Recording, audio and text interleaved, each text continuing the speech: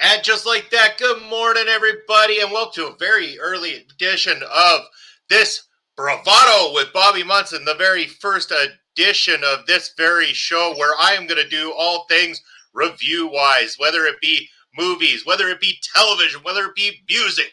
You're going to get it all right here on the Bravado, and I want to say a big good morning to my brunch buster brother, Chris Parrish, joining me in the chat. Thank you for joining me this morning, Mr. Chris Parrish. I hear you had an awesome time last night at the LPW show there, teaming with Bobby Sharp.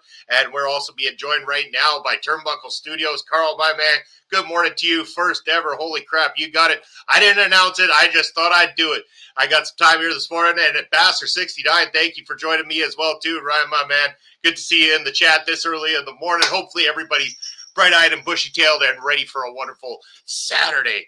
It's going to be a good time here. And I got two big reviews coming your way right now here today. I got a movie review, and it's going to be followed by a music review after that. So, yes, stay tuned for that as well, too. But we're going to start off first and foremost with the movie review I just saw from last night. Went to go check out a movie with my wife in theaters called Don't Worry, Darling. You see it right there on your screens. This movie starring Florence Pugh, who you might know from the movies Midsommar and Little Women. It also featured Harry Styles, musical singer Harry Styles, and also Chris Pine, who you know from the recent Star Trek franchise, the rebooted Star Trek franchise.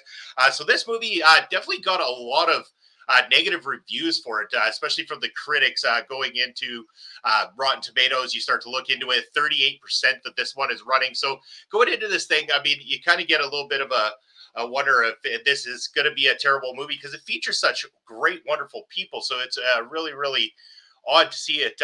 Yes, and Parrish mentioning she was also Paige in Fighting with My Family, very much so, yes, and she did a marvelous job.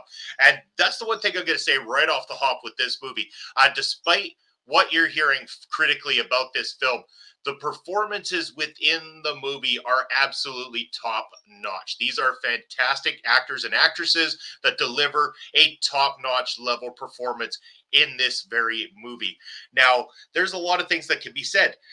This one, it's a movie based in the 1950s. It's a utopian experimental community. It kind of very reminiscent looking of the Stepford Wives. If anyone's ever seen any version of the Stepford Wives, it's kind of the feel that you begin to get from this movie. But then it starts to get a little bit strange, very, very strange.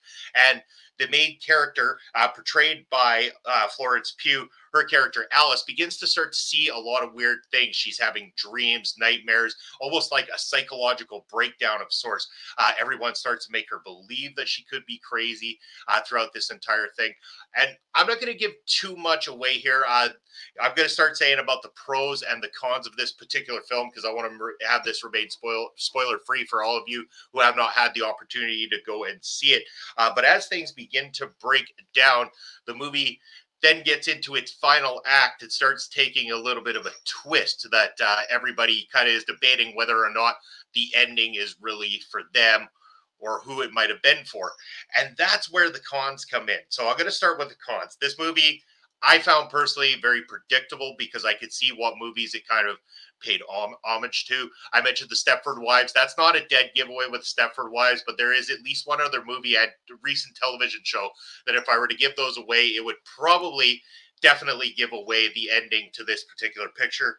And then after that, the last bit of this movie is absolutely just a mess. It is god awful when it gets to the final act, at least the last 15 to 20 minutes when they really start to reveal things. And then where it goes from there, it becomes very muddled, very questionable, leaves a lot of plot holes in it. It almost like they had an idea that they wanted to go with, and then they wanted to try to make it a little different towards the ending, and they didn't quite know where to go, and the execution falls a little bit short, which is a shame. This one directed by Olivia Wilde, who does a fantastic job on the direction of this particular picture, and also she is in the movie herself too, and the acting, like I said, there is one of the best pros of this entire thing. The acting is top notch, as I mentioned. The first half of the movie is good. It's solid. Despite being predictable, the way it's structured and put together, along with the acting, is worth its weight in gold right there. Harry Styles. I got to mention Harry Styles for a minute too, because Harry Styles, music singer, has made some small appearances in films and stuff like that. In this one, he really gets an opportunity to shine, really show his acting chops, and does a phenomenal job of it. I really thought that Harry Styles killed it in this film and really made me believer in his performance. So excellent work by Harry Styles. As always, excellent work from Florence Pugh and Chris Pine again too. He plays a great role within this movie. So everybody involved, excellent work. The first half of the movie, awesome. So again, there is some very good positives that maybe not all the critics are giving you the full details of. So there are some takeaways that you can go and enjoy about the movie, but there is some things that are going to drag it down. Like I said, that last half is bad. And there's one scene in particular in the last half of the movie that's just, it's almost cringy and laughable and ruins all the other good things about the movie when it does things like this. And again, a lot of this has been done in other films and television, stuff like that. It's not breaking new grounds by any means. But again, not the 38% terrible that you're reading in the critic reviews on Rotten Tomato and such. If you want to save yourself the money from going to the theater, I would say wait until this one becomes free on streaming, or an opportunity to see it sometime when you're with, on a date night or something along those lines. Go check it out eventually. You don't have to pay big money for it. Wait till it comes on streaming. Sorry. I'm going to give this one a 6 out of 10 because it's above average, but it's still not a solid picture that I'm going to say everybody needs to rush out and go check out. But that is it. Don't worry, darling. In theaters now. Check it out when you have that opportunity. I am giving it a partial recommendation with caution, of course.